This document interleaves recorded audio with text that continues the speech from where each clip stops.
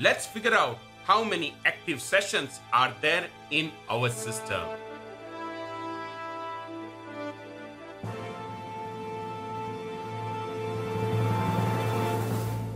Hi there, this is Pinal Dave and I welcome all of you to this another episode of SQL in the 60 second. Today we have very special guest with us.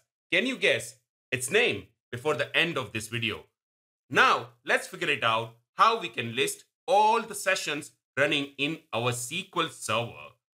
Here is the script on the screen. When you run this stored procedure sp_who2, you will see all the available sessions running in your SQL server instance. Now it is very difficult to pass any parameter or filter these results.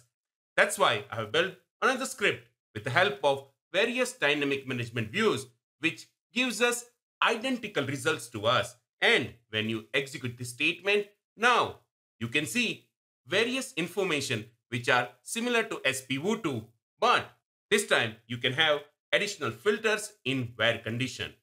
You can also change select statement as well as change order by the way you like. Now that's it for today.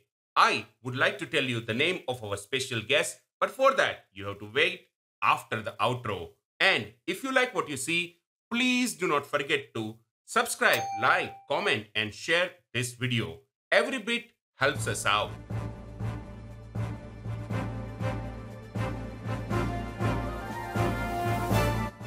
The name of our special guest is Grogu.